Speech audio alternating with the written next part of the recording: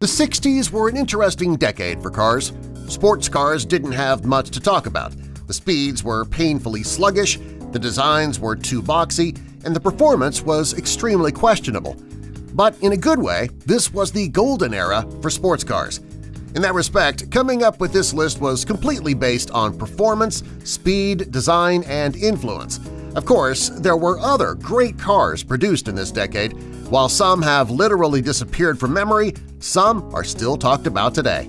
These are our top 10 sports cars of the 1960s.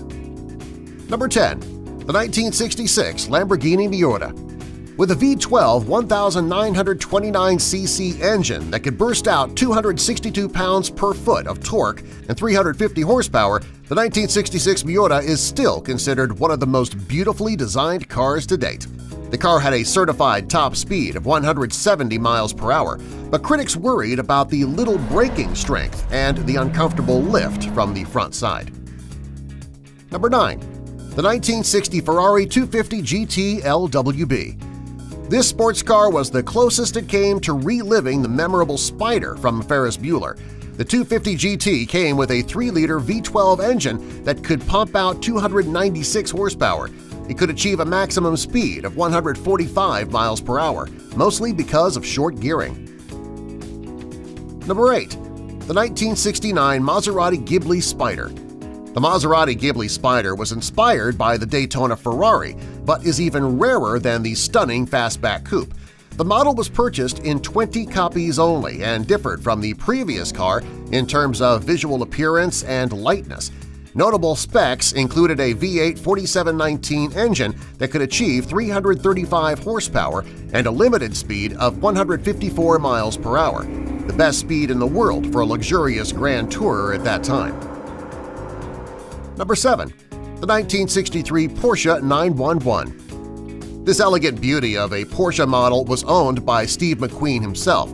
Its top speed, 125 miles per hour, was a little slower than some of its peers. It included a 2-liter V6 engine that could spit 158 horsepower, which was a significant boost from the previous 128.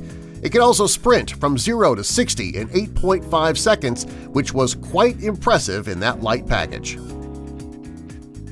Number 6. The 1964 Aston Martin DB5.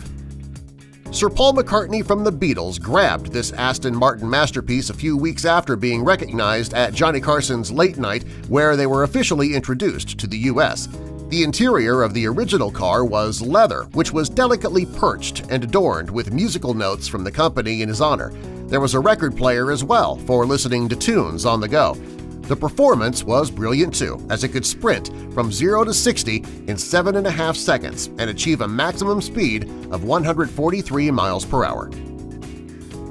Number 5. The Toyota 2000 GT, 1967 to 1970. The 2000 GT was Japan's first attempt at assembling a front mid-engined car. Toyota retrieved the model, removed the roof, and created a convertible out of it with sufficient headroom. The car used a 2-liter and then a 2.3-liter that could deliver 150 horsepower. However, it came with a relaxed pace, accelerating from 0 to 60 in 12 seconds. Number 4. The 1968 Ferrari 365 GTB/Ford Daytona. The Ferrari 365 GTB was the Miura's top competitor. It was powered by a 4.4-liter V12 engine that helped it accelerate from 0 to 60 in 5.5 seconds. It could achieve 352 horsepower and a top speed of 174 miles per hour. Number 3. The 1963 Shelby Cobra. Introduced in 1963, the Shelby Cobra introduced a new, ultra-compact design. The Cobra could easily achieve 500 horsepower with its 7-liter V8 engine and sprint from 0 to 60 in 4 seconds. It also had a top speed of 165 miles per hour. Number 2. The 1964 Ford GT40. With a 4.7-liter, 4.9-liter, and later a 7-liter V8 engine, the Ford GT40 could reach a top speed of 135 miles per hour. Without the chicanes, it was rumored that the car could very well reach 230 miles per hour top speed. It had an acceleration of 0 to 60 in 4 seconds thanks to its massive engine. After beating Ferrari 4 years in a row, Ferrari had to withdraw its factory teams until 1972. Number 1.